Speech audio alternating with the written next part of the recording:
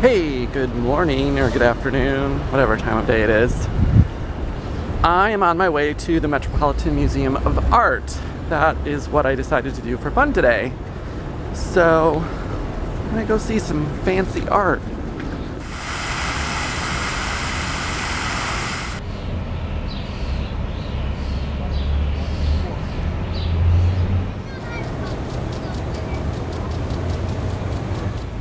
Hey Jen, there are some hostas in the park here.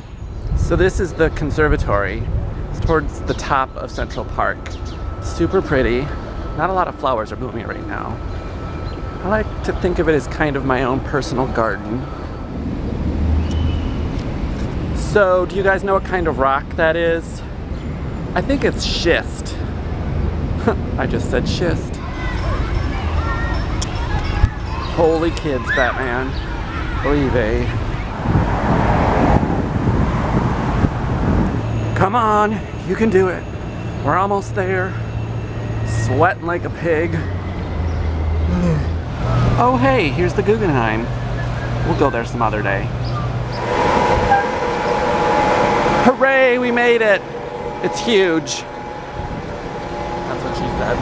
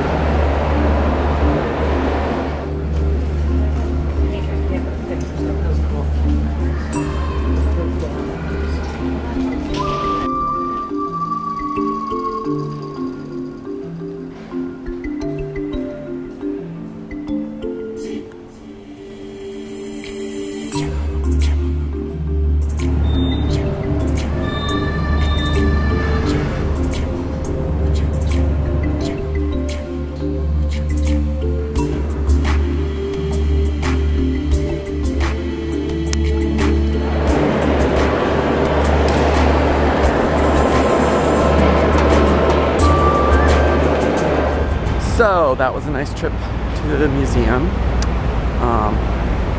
Kind of got lost in there a few times. It's huge. So if you go, you need to allot yourself a lot of time because it's big. I also had a little lunch and I bought a little something at the gift shop because they're having a clearance sale, and who can't pass up a clearance? The rooftop was closed because it was raining. I don't think it's raining. The sun's out. So that was a little disappointing. Next time.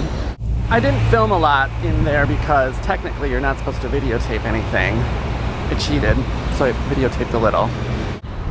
The Chaos Took a Tour was really cool about punk fashion.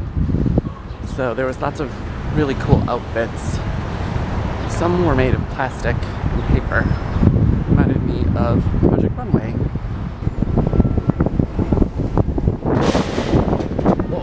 There are pretty much Nina Foundry, tree grates, manhole covers, what have you.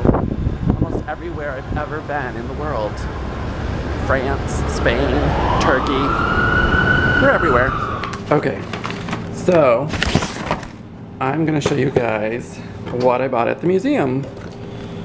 It's hard doing that with one hand. I got the cutest little face. Super cute. Day 15, y'all. That's pretty good. And it's been a lot of work, but I've been having fun, so that's a good thing. So thanks for watching.